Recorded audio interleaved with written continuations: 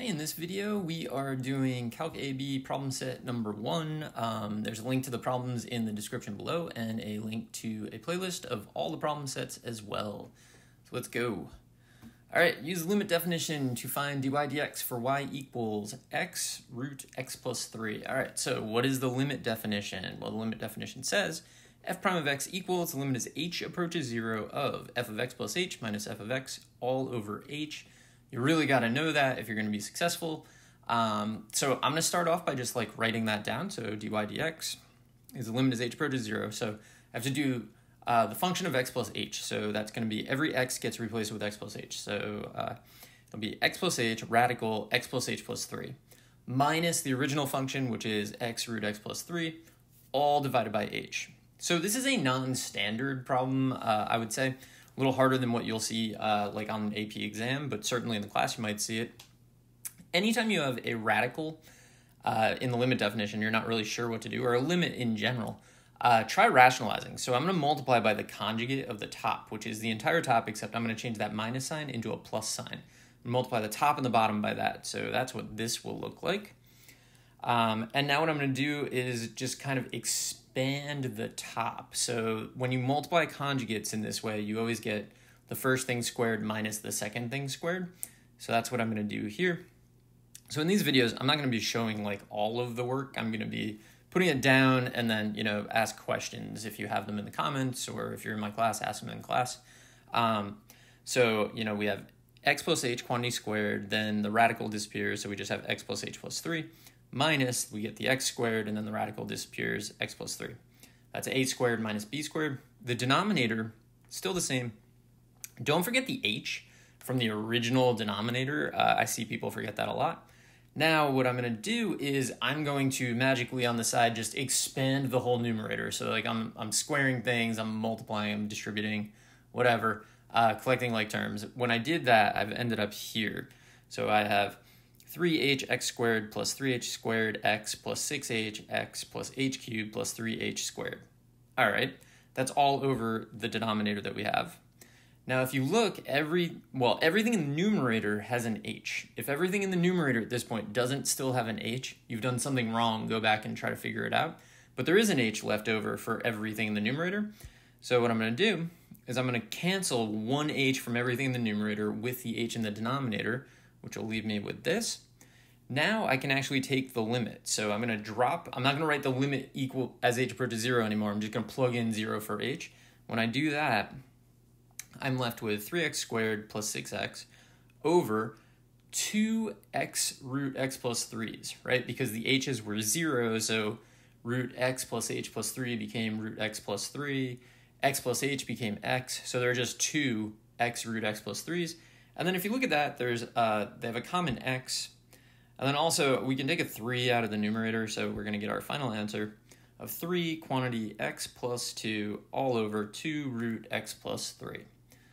All right, next problem. Given f of x equals 2x minus 1 over 3x plus 2. We want to find f prime of x, the tangent at x equals 1, the average rate of change on 0 to 1, and then the secant line on 0 to 1. All right, so for part A, instead of limit definition, I'm going to use the quotient rule. So the quotient rule is going to be, we're going to have bottom times the derivative of the top, and then minus top times the derivative of the bottom, and all over the bottom squared. And then if we clean this up, which you definitely should in a lot of cases, maybe not always, but in this case for sure, we get f prime of x is 7 over quantity 3x plus 2 squared. All right, so that's part A. For part B, we want the tangent at x equals 1. So I need to know f of 1. Well, f of 1, if we just plug in, so we're plugging 1 and we get 2 minus 1 is 1, 3 plus 2 is 5. F prime of 1, we're going to plug into the derivative. To get f prime of 1 is 7 over 25. And then our tangent line, we're going to use point slope form. Y minus 1/5 equals 7 over 25, quantity x minus 1. Nice. All right, part C, average rate of change. Average rate of change is algebra 1 slope. You got to say that to yourself a lot. That's going to come up a lot in this course. So average rate of change, I don't like that abbreviation, but people use it, is algebra 1 slope. So all I have to really find is f of 1 minus f of 0 over 1 minus 0. I'm going to plug in, I already know what f of 1 is from the previous part. F of 0, you just get negative 1/2. and then over 1 minus 0. And then that simplifies to 7/10. That's our average rate of change. And then the secant lines are just algebra 1 lines. We just need 2 points. So we kind of have 2 points because we just calculated that slope. So our 2 points are 0, -1/2, and then 1, 1/5. And we already know the slope is 7/10 because it was the average rate of change. And then our secant line, I'm also going to write in point slope form. So y minus 1/5 is 7/10 x minus 1. Or, because point slope form, y plus 1/2, because it's minus -1/2, equals 7/10 x minus 0. That's question number 2. And let's take a look at question number 3, which is the last question in this problem set, which is good. I'm trying to make all of my videos for these under 10 minutes, which maybe I'm going fast, slow the video down, whatever. That's my goal. And I don't know how many problem sets there will be, but we're going to go for it. All right, for the function shown above, okay, use a secant line to approximate f of 2. Is this an over or underestimate? All right, so secant line, I'm going to need the slope. So to find the slope, I'm going to do 15 minus 5 over 6 minus 0. Just use the 2 ordered pairs. That's algebra 1. Our secant line, I'm going to use point slope form. So we'll go with y minus 5 is 5/3 quantity x minus 0. And then to approximate f of 2, you move the 5 in your secant line over. So we have 5 plus 5/3 x minus 0. And then sub in. So we say f of 2 approximately equal to. That approximate sign is really important. And then we plug in and we get, I get 25 over 3, which I think is right. 15 plus 10, 25. Yeah.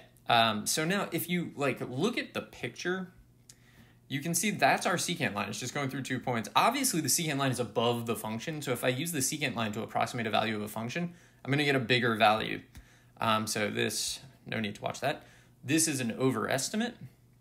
Then the next question is, if we use the tangent line to approximate f of 2, would this give an over or underestimate? Well, let's draw in the tangent line. You can see the tangent line is below the curve. So since the tangent line is below the curve, the tangent line would give an underestimate. However, when I was writing up my solutions to this, I kind of had the thought, is this a bad question because it doesn't tell you where to use the tangent line? I assume the question would have said the tangent line somewhere between 0 and 6 if someone better at writing problems had written this problem.